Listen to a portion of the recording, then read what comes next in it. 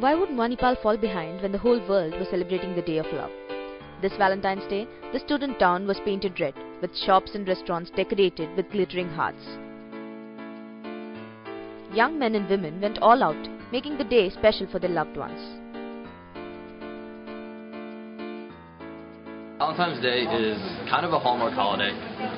It only is because, sell money, balloons, cards.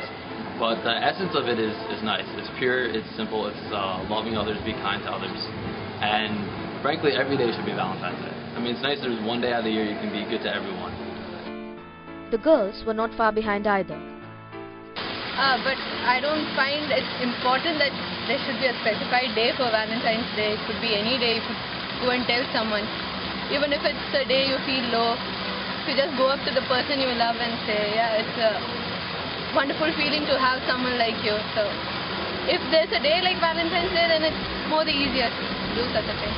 As far as differences with specifically Manipal and from where we're from, it's not too different. It's catching up here. I think all the different students are bringing what they're used to and their ideas of Valentine's Day here. And I mean, well, back home we're used to it being more advertised. Definitely, it's definitely more big. Like the sales that are huge. Like the theme is like just caught up, and everybody embraces it. It's beautiful.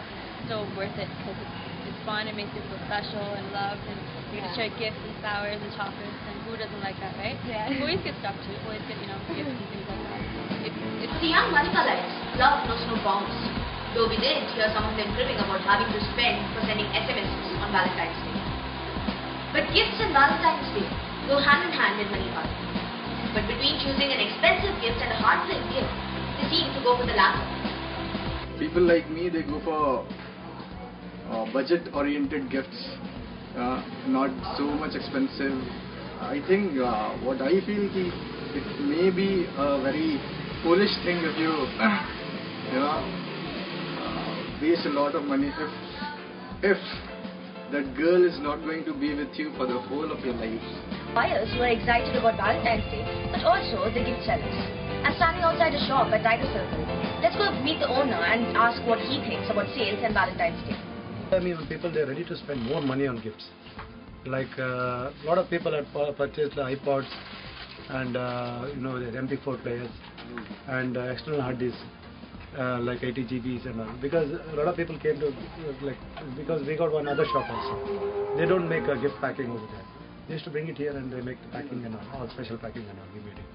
So this is what I feel is. I think this year people are they're ready to spend more money on the gifts. Students in Manipal celebrating Valentine's Day, but also the married couples.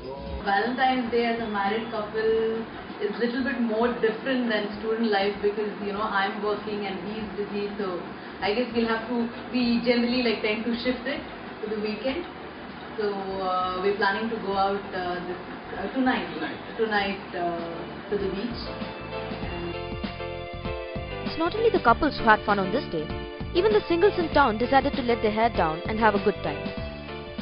Basically, I don't really believe in Valentine's Day, but the air in Manipal is so infectious that I went out with my friends for dinner to a really good restaurant.